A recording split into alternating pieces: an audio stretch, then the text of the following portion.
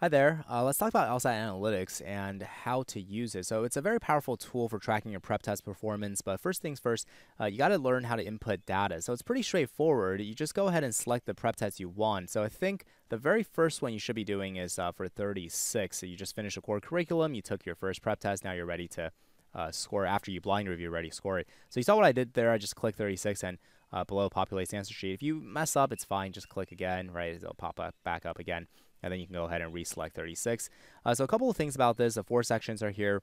It's pretty self-explanatory. This thing here is just defaults to the current date. So if you're inputting it, say 2 days later, maybe you want to adjust this.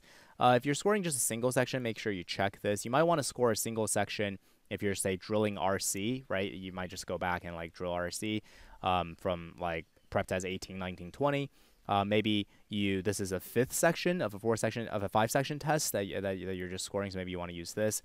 Keyboard mode by default is on, which this is a great way for you to input your answers. So instead of clicking, of course you can just click like A, B, C, but it takes a while. So A, B, C, D, and E correspond to 1, 2, 3, 4, and 5. So you can just like you can't see it, but I'm just clicking 1, 2, 3, 4, 5, right? And you can just go ahead and it's a really fast way to do it to input all the answers with the keyboard input. So I'm gonna go ahead and just give me a second here and input all these answers. Okay, so all the answers are inputted, and the next thing you need to do, this is incredibly important, is you need to blind review. You need to record your blind review answer. So how you do that is you can just click on the question here, right? And you'll see it just slides out. Like, let's say you chose A and you circle question 1, you need to blind review. On your blind review, you still chose A, so just go ahead and put A, right? But on question 2, you blind review and you chose, I don't know, you chose A again. But question 3, you didn't blind review, but question 4 you blind review, you decided it was C instead. So that's how you do it. Now, another way to do it is just hit the tilde.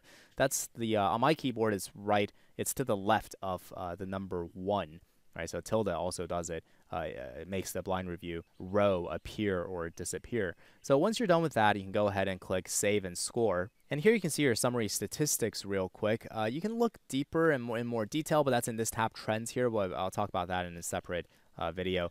Looking down below, this is just a list of all the 100 or 101 questions from Prep Test 36. You can see a bunch of things here. For example, your answer, your blind review answer, what type of question it is. This is for LR, the correct answer. You can see also the statistics. This is very useful because and the statistics just come from 7-stagers, tens of thousands of 7-stagers inputting their data. So you can see, for example, C is a very attractive trap answer choice. These are difficulty ratings based on these statistics and some algorithm we assign. You'll notice that for RC and games, there's a passage or game difficulty along with a question level difficulty. Of course, that doesn't exist for LR. So these buttons over here, the explanation just takes you to a video explanation, and the quick view is very helpful in case you don't want to or can't refer back to your actual paper test. You can just click quick view and it should populate whichever question you're supposed to be looking at. So that's it. That's a quick and dirty overview. Of course, there's so much more you can do with this. Feel free to ask questions and feel free to explore.